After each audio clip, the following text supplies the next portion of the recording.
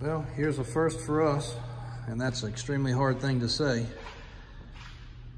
45 years in business, we have touched, felt, and owned just about every vehicle there is, but we had never had a Unimog. Now we have. This unit is extremely original and very well preserved considering its age, showing 11,000 kilometers. Matching spare tire.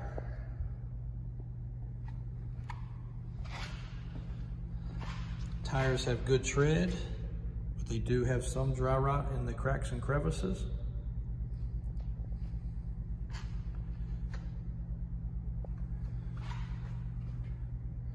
We're not quite sure on that, whether that's a company name or government or military. Starts, runs, and operates. We'll do an extra video of that. One piece of trim right there. We're getting ready to glue back in place. It is there, but it's just come out of place with glue, as well as a little spot right there. Headliner is complete. 4 shifters. It is missing a little piece right here, which holds the dog box cover. It's supposed to look like that.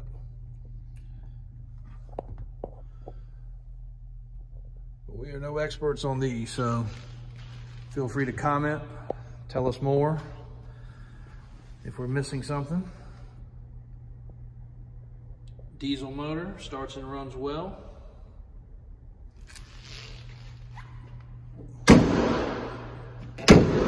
Do have to slam the door a little, but it closes properly. Big old winch on the front.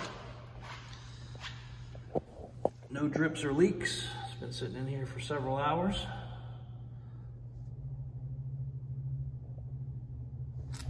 Seems to be a pretty nice unit. Check the websites out if you got any questions. This unit is for sale. Hopefully this video helps.